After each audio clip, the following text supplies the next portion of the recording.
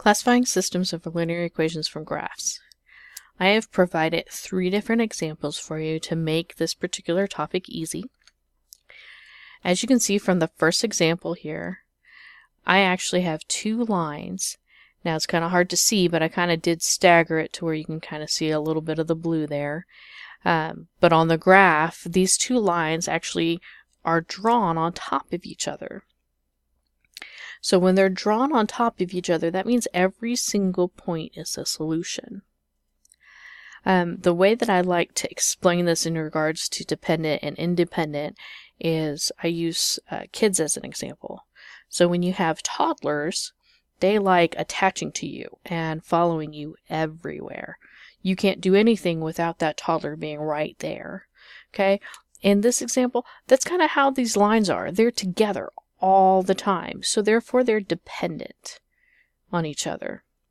And again, since they are consistent, meaning that they touch, every single point is a solution. So they have infinite many solutions.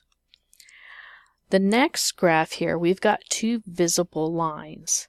And I like to think of this as when they are in middle school. They're kind of becoming independent, but they still need you. They still want to have you around for those, Mom, I need this, or Dad, I need this moments. Okay? And so while they're visibly independent, they still touch. Okay, and I've used green as our example here. And the point that they touch here, that's our solution. Okay? Remember that it's X and Y. So we're going to go over, remember our X is left and right. So we're going to go over, and in this case it looks like 2. And then we're going to go up, and here it looks like it's 3. Okay, so this is our solution. This is the point in which these lines intersect. This bottom graph, we have 2 visible lines. Okay, this is when they are independent. Okay, this also is inconsistent because they do not touch at all. And since they do not touch, we have no solution.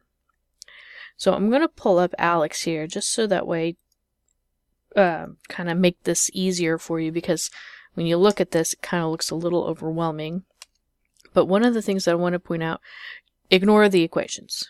We don't need to know the equations for this particular topic. We just need to look at these graphs. So looking at this graph, the first example we have here is we've got 2 lines and they don't touch. Okay, well, looking at the information I gave you, well, if I've got 2 lines and they don't touch, it's inconsistent, independent. So I'm going to look here. Okay, I've got inconsistent. So I'm going to select that.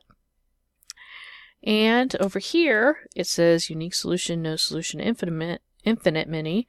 Well, since they don't touch, there's no solution.